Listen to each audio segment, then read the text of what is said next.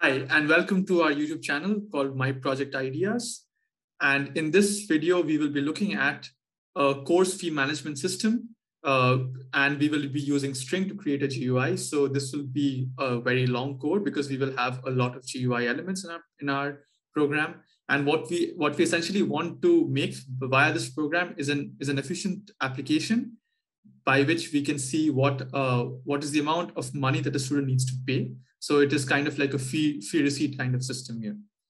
So as you can see, we have a long list of imports here because we want to import all of the different Swing components and the Swing framework here. We will also be importing the print and the printer here because in this entire application, we have a particular option that we want to give to users where the user can also print out the fee receipt details. We'll have the IO and the IO exception normally. So here you see we have a long list of labels that we'll be using, a long list of text fields that we'll be using.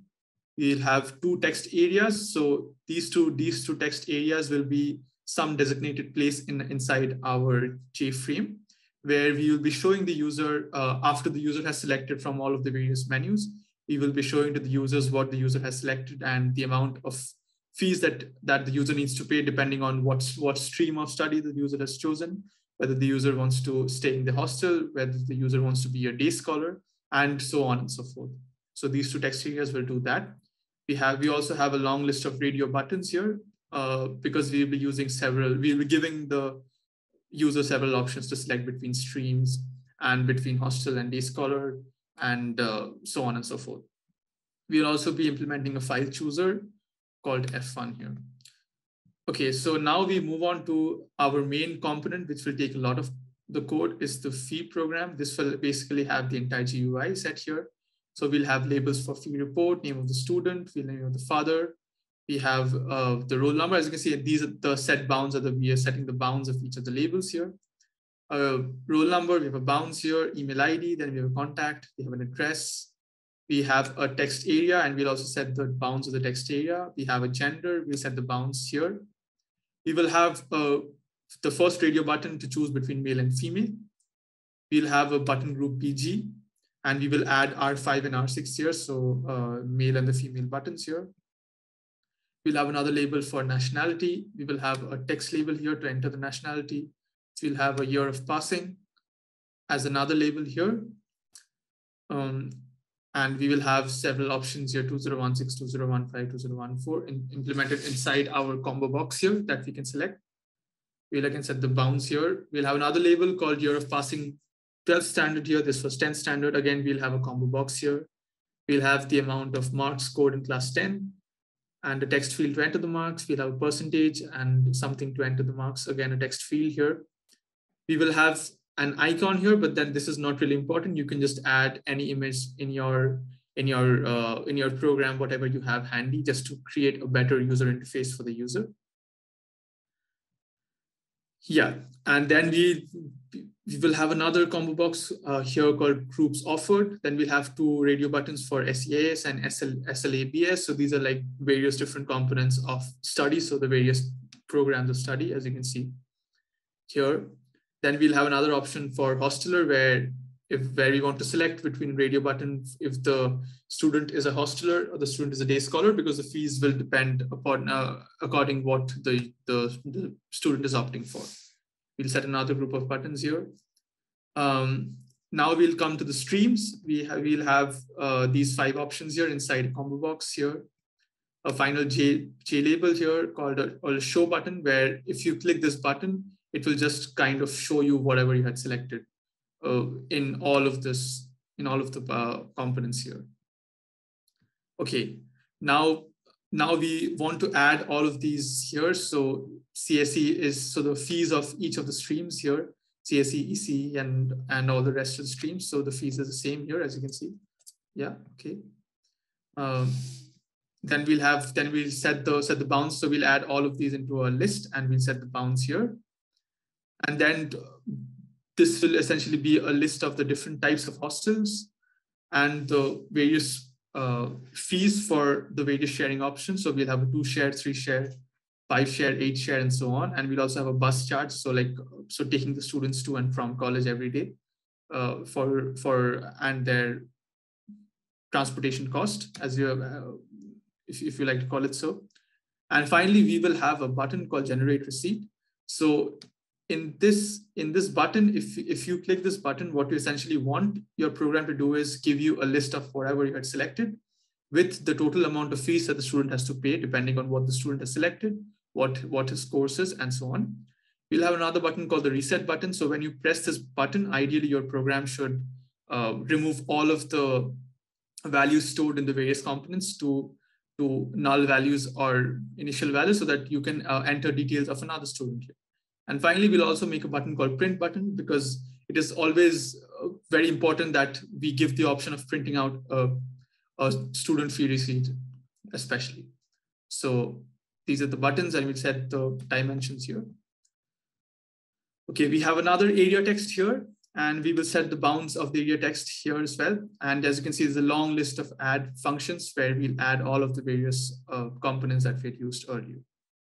Now comes functionalizing the buttons here. We will add a function to the button B.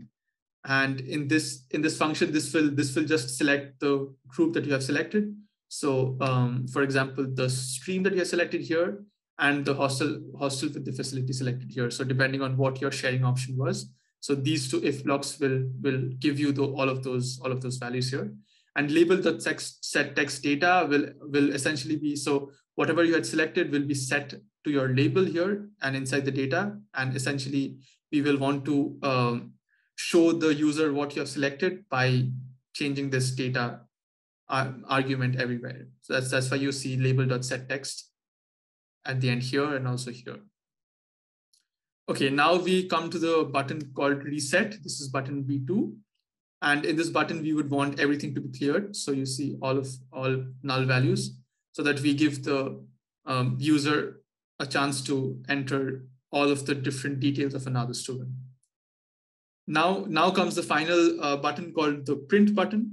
And we are functionalizing the button by adding an action listener here, and an action event is being passed as an argument. We will try to print whatever information is there in area 2. So area 2 was only there for the printing part. And as you can see, we implemented inside the try catch block, because we are printing it, and there can also always be a printer exception that can come unexpectedly in our code. If there is such, then this exception will be handled here, and we will have a no printer found message that our program will give us. Okay, now comes the part where we create the receipt for the user. And this is that button called the receipt button, where we are functionalizing the button by adding an action listener and passing an action event as an argument. So this will be the format how it looks. So we'll have a fee receipt just for styling purposes. And we'll just output all of the values that the user had entered for these arguments here. Parameters. Okay, now depending on what the stream the student had chosen, depending upon whether it was engineering, whether it was arts and sciences, whether it was a hosteler, whether it was a day scholar. So all of those ones will be selected here. Finally, it will be set. So the area 2 will be set depending on what the user had chosen here. So had chosen here area 2 and area 2 as well here. Both of these will simply just set the selected values on top here. And here is finally, depending upon all the choices of the user, we will have the various amounts that the user needs to pay. So we have 4 lakhs, we have 3.9 lakhs, 3.8 lakhs, 3.7 lakhs, so on and so forth. So obviously all of these values are varying because of the various possibilities of combinations that the user can select. So for example, if the user selects CAC as their stream and a 2 sharing option, it can come out to be 4 lakhs. If the user chooses CAC and 8 sharing option, it can come out to be 3.7 lakhs. So these are like just examples of the various combinations that are possible. Finally, we will try to print out the receipt, and we will also store the entire fee receipt inside a file. And that is the reason why we will create an object of the file writer class here. And we will set the name of the file to java.txt. You can use any naming, any file name that you want here. And all of this, so the entire text in area 2 will be written inside our created file by using the write function of the file writer class here. Again, we'll have an exception for in case an unexpected happens, if an unexpected exception happens here and is caught here. Finally, we after everything is saved here, we will print out a data save successfully message here, because we would want to let the user know that this file has been written and the fee receipt has been saved inside the computer safely. Finally, we will also have an exit menu here, where if you press it, it's just gonna exit from the entire application. So we'll be using the system.exit0 function here.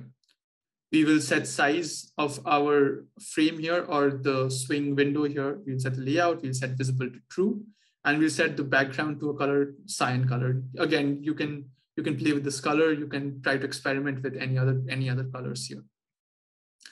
This is our main method here. And in the main method, we will simply be creating a new object of the fee class here. And let's see if we compile this, it should run.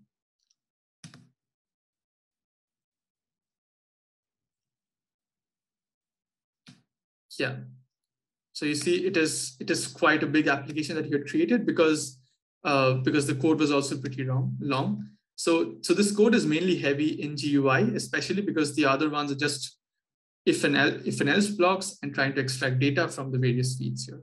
So name of student. So if I put a random name here, name of father, and I input roll number as 1, I put an email ID as example@gmail.com. I had contact information as some random number here. We give an address, India. We select the gender here, a nationality as India again. Year of passing, choose a 15. 12th passing, choose a 17. Point secured, some random numbers as 90 and 90. We choose a fee report here called SEAS. And we have the various groups offered here. So the groups are essentially the streams that I had mentioned while explaining the code. So we choose CSE, we choose a hosteler. So we want to stay in the hostel. So you see, these are the various different course fees that you have. So if I choose CSE, my fees is 2,50,000 rupees. If I choose the hostel settings, it's 2 share is 1,50,000, 3 share is 1,40,000, and so on and so forth. So I chose a hosteler. So I will choose an 8 sharing room. And let me see. Yeah, you have selected CSE and hostel facility of 8 sharing. Now I want to generate the receipt. Okay, yeah. So you see, in this entire thing, we have the fee receipt here. We have the name, father's name, and all of the details that we've entered here. We have everything here. We have the stream and we have the hostel, and we also have the total fees that the student needs to pay here. And we also have a dialog box that opens up when I click this button, and it just says data saved successfully. This just means that I have a file in my computer right now, which has stored the data that is here in a text file, so that if I want to print it out, I can simply print it out from there, or I can directly print it out from here as well. Okay, yeah, I hope you liked this particular code. I know this was quite a long program here, but if you like this and if you want to know more about such projects, make sure to like and share this video, and also make sure to subscribe to this channel for more content here.